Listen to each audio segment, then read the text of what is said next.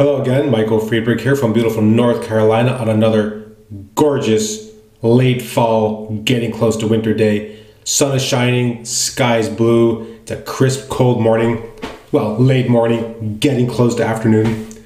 All right, time for today's shave soap and shave brush review. I have two products for today.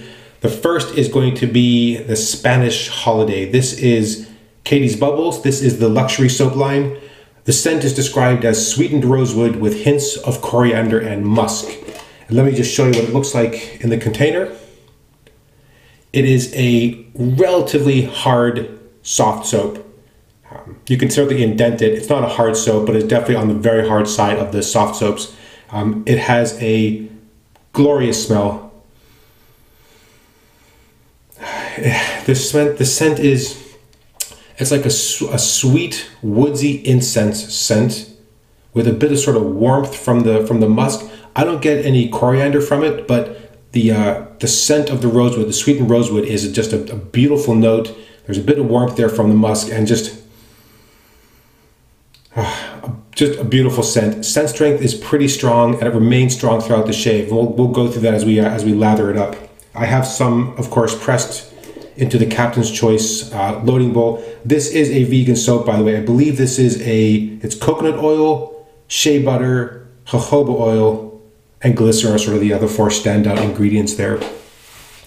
Okay, today's brush was very kindly offered to me by Jason Rudman, who said, please try it, and if you like it, you're welcome to keep it. Well, Jason, I have bad news for you. I like it, and I'm gonna keep it.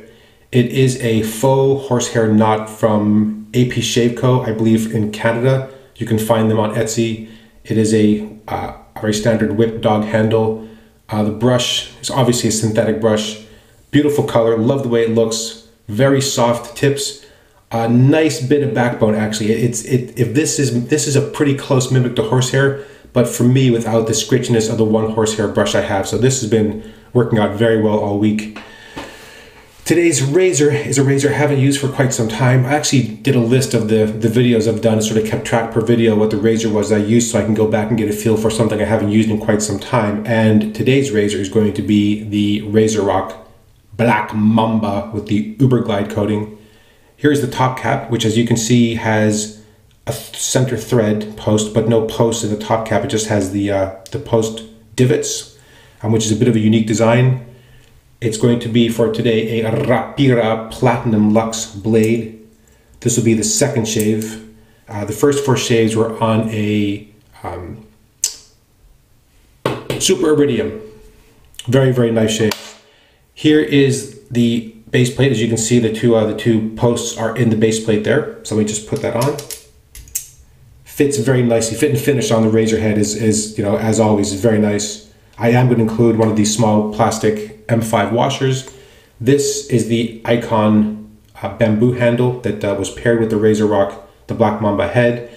I know for a particular person, K. Theodore, I believe, that this, in terms of the aesthetics, is not your favorite, but you're right, in terms of the ergonomics, handle is really, really well done.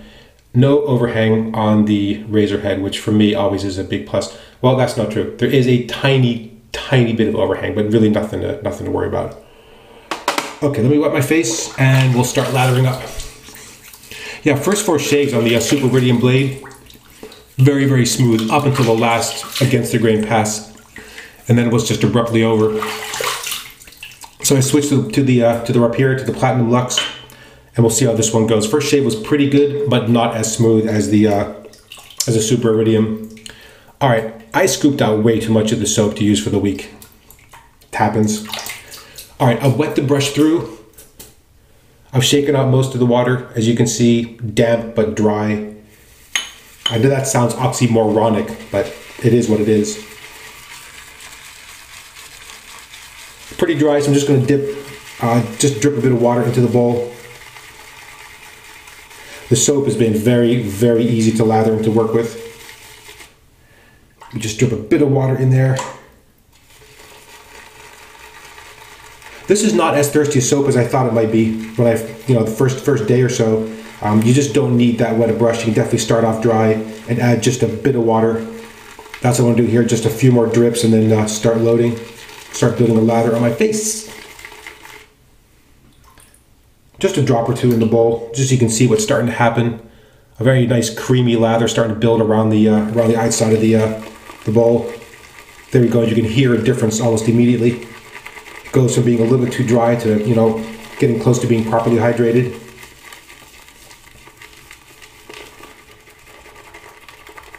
All right, that's looking pretty good.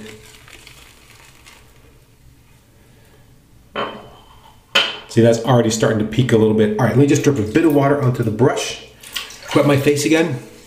This is the left-handed, one-handed face winning technique. Here we go. Immediately. That was just actually a piece of soap that was stuck on the brush. And you can see the lather is already starting to form a very nice, creamy, dense layer, but it is still a little too dry.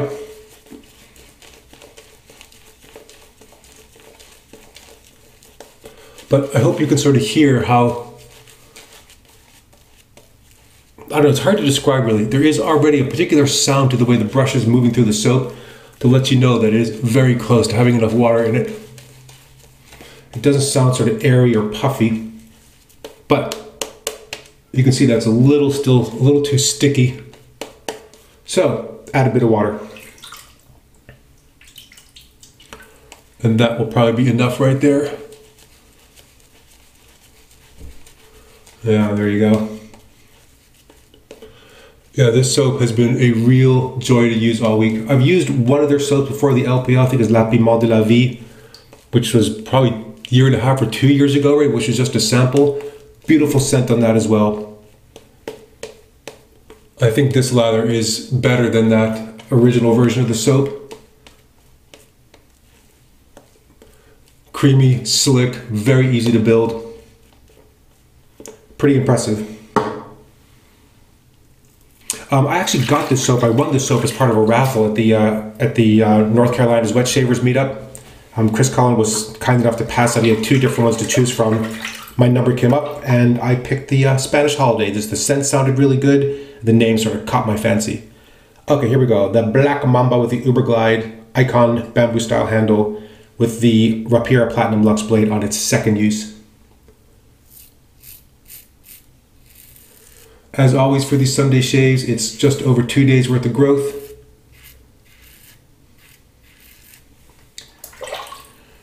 Soap strength, or the scent strength in the soap, still really good.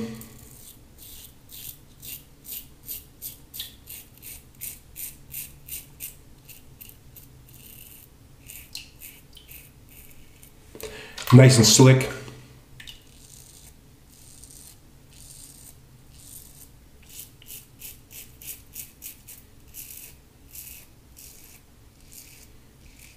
Yeah, really an excellent sort of vegan option. Well, not sort of, it is a vegan option.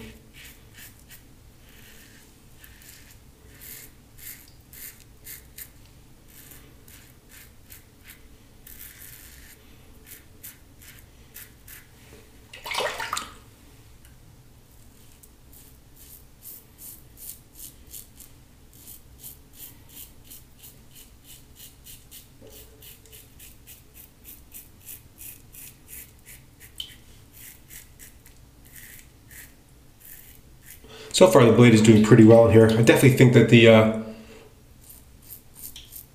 Mamba benefits from the sharper blades. I mean, all blades are sharp, but you know what I mean.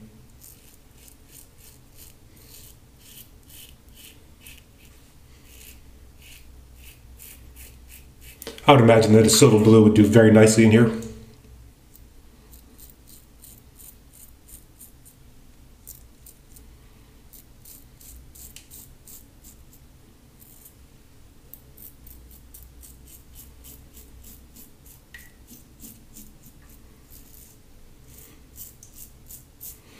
Lovely slickness to the soap. Just really easy, all around, very good performance. All right, let's rinse. Now notice I've switched to the single-handed, right-handed. Very important to use your right hand when rinsing on the even numbered passes. All right, I'm gonna wet the brush just a little bit.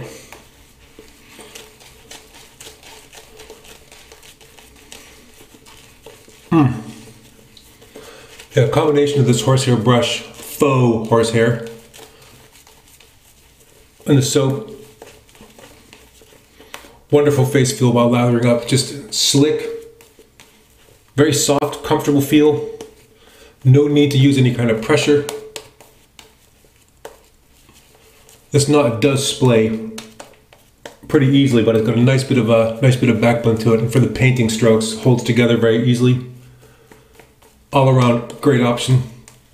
And like I said, I'm sorry, Jason Rudman, but you did offer it, and I'm going to be very grateful to accept it. So I'm sorry if you're going to miss it, but well, that's what happens.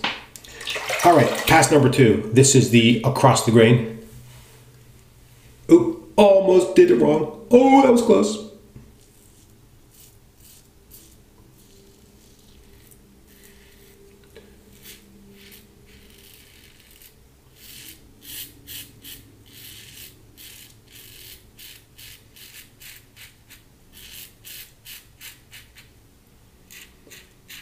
Yeah, really very nice slickness on this soap.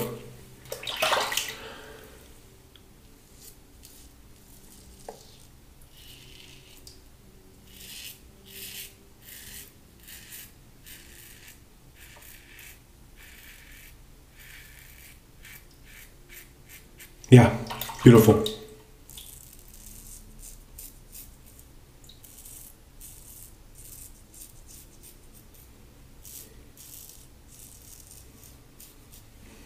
And this is a very good razor, and it works pretty well for me, but I don't think in the end scheme of things it's going to knock either the Baby Smooth or the Stealth Slant off its position. For these, if I had to choose between those 3 razors, this would probably still come in number 3, which, given the competition, is not bad at all.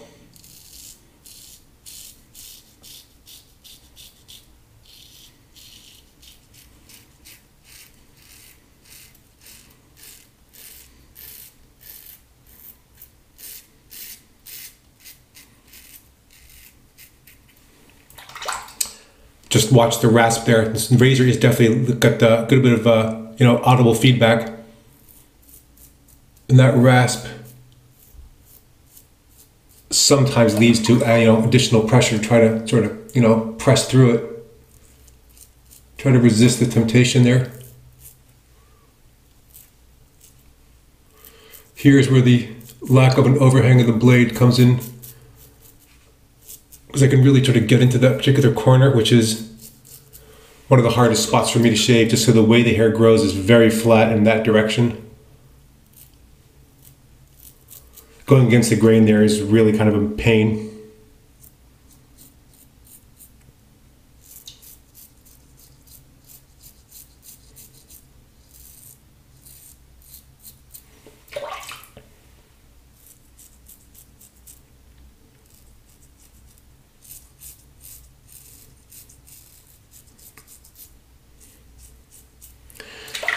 Oh my God, so far so good, so good. All right, let's rinse again. Remember, this is the odd pass, so now in this case, because it's the third, it's very important. Alternate. Left, right, top to bottom, rinse. Absolutely critical. Really a critical part of every great shave. Okay, there is plenty of soap. Now with a lot of brushes, you're gonna see soaps and sort of press down into the knot. So all you do is just sort of use your finger and just pull up. You can see how beautiful, shiny, sort of creamy that lather is. I may need to load a little bit more, but we'll see. No breakdown or dissipation of the lather. Scent is a little bit lighter than when you start off the shave.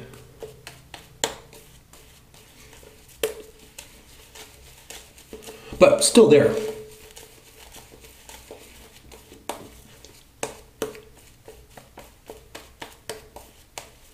All right, let me just pull up a little bit more. And now just gently paint it on.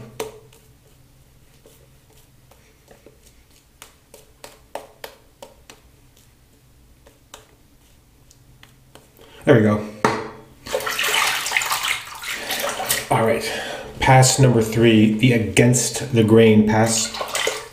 All right, as always, pull my ear, keep the skin tight but not too tight.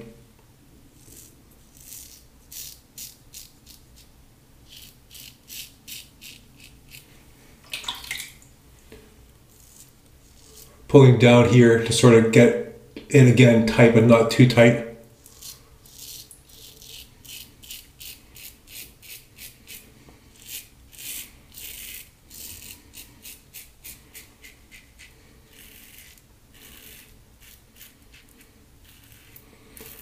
Rapira is definitely a lot smoother today than it was yesterday. Yesterday was not rough, but definitely not as smooth as the Super Iridium started off, but this has been going very well.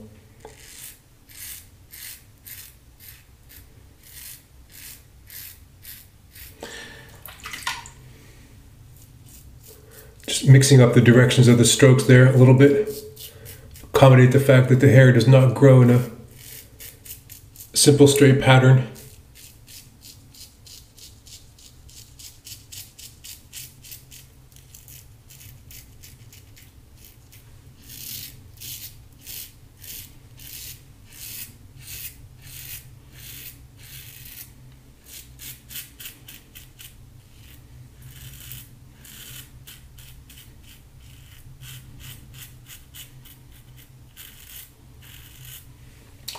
Soap is really doing an excellent job here.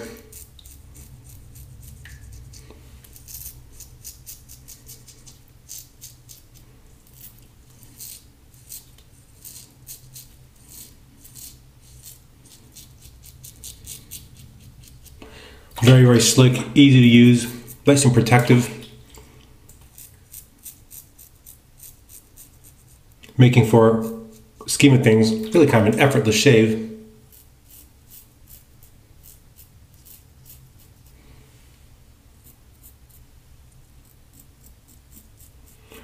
And speaking of effortless shaves, I want another sort of second shout out to Jason Rudman, who very kindly gifted 2 low-end razors, straight razors, to a colleague of mine at work who was really struggling with the razor that he bought online, which he really simply couldn't get sharp on his own. Jason obviously knows how to hone straight razors, provided 2 of these razors that were really ready, really shave ready. And I think my colleague, Big Ben H, is doing much better now with those straight razor shaves.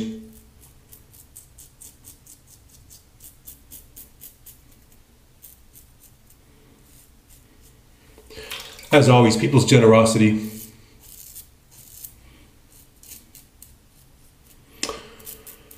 Very humbling. Okay, that's it. Let me just do a quick feel, see how we're doing. Now, again, I'm going to demonstrate an extremely advanced rinsing technique. If you're a new wet shaver, okay, go ahead and try it and see what happens. Both hands, the light dimple technique, followed by left, right, 2, 1, 1. Okay, I hope you caught that. That was a left, right, 2, 1, 1. Has to be preceded by the dimpling technique, which I believe was may have been an Armenian improvement on the original technique from the Romanians or the Latvians. You know, I just don't remember. There's a very sort of troubled history about face rinsing in the wet shaving world. Anyway, okay. Well, gentlemen, ladies, that was another glorious shave. I'm going to rinse off again just a little bit more. This soap has a nice, is actually easy to rinse, but also leaves behind a very nice, thin, kind of residual layer of slickness. Let me go ahead and towel off.